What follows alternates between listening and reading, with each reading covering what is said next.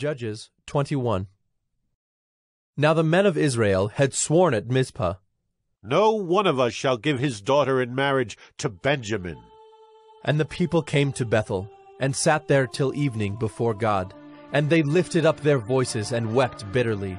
And they said, O Lord, the God of Israel, why has this happened in Israel, that today there should be one tribe lacking in Israel? And the next day the people rose early and built there an altar, and offered burnt offerings and peace offerings. And the people of Israel said, Which of all the tribes of Israel did not come up in the assembly to the Lord? For they had taken a great oath concerning him who did not come up to the Lord to Mizpah, saying, He shall surely be put to death. And the people of Israel had compassion for Benjamin their brother, and said, One tribe is cut off from Israel this day. What shall we do for wives for those who are left? Since we have sworn by the Lord that we will not give them any of our daughters for wives. And they said, What one is there of the tribes of Israel that did not come up to the Lord to Mizpah? And behold, no one had come to the camp from Jabesh-Gilead to the assembly.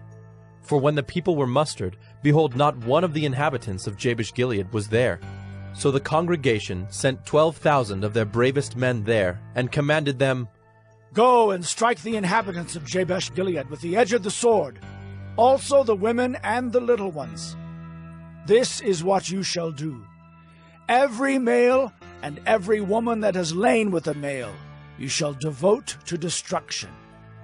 And they found among the inhabitants of Jabesh-Gilead 400 young virgins, who had not known a man by lying with him. And they brought them to the camp at Shiloh, which is in the land of Canaan. Then the whole congregation sent word to the people of Benjamin who were at the rock of Rimmon, and proclaimed peace to them. And Benjamin returned at that time. And they gave them the women whom they had saved alive of the women of Jabesh-Gilead. But they were not enough for them. And the people had compassion on Benjamin, because the Lord had made a breach in the tribes of Israel. Then the elders of the congregation said, What shall we do for wives for those who are left, since the women are destroyed out of Benjamin? And they said, There must be an inheritance for the survivors of Benjamin, that a tribe not be blotted out from Israel. Yet we cannot give them wives from our daughters. For the people of Israel had sworn. Cursed be he who gives a wife to Benjamin. So they said, Behold, there is the yearly feast of the Lord at Shiloh, which is north of Bethel, on the east of the highway that goes up from Bethel to Shechem, and south of Labonah. And they commanded the people of Benjamin, saying, Go and lie in ambush in the vineyards, and watch. If the daughters of Shiloh come out to dance in the dances, then come out of the vineyards, and snatch each man his wife from the daughters of Shiloh, and go to the land of Benjamin.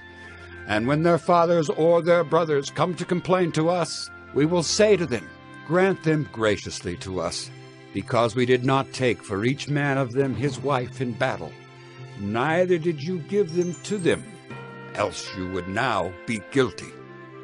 And the people of Benjamin did so, and took their wives, according to their number, from the dancers whom they carried off. Then they went and returned to their inheritance, and rebuilt the towns and lived in them.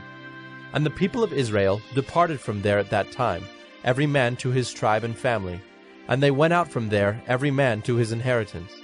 In those days there was no king in Israel. Everyone did what was right in his own eyes.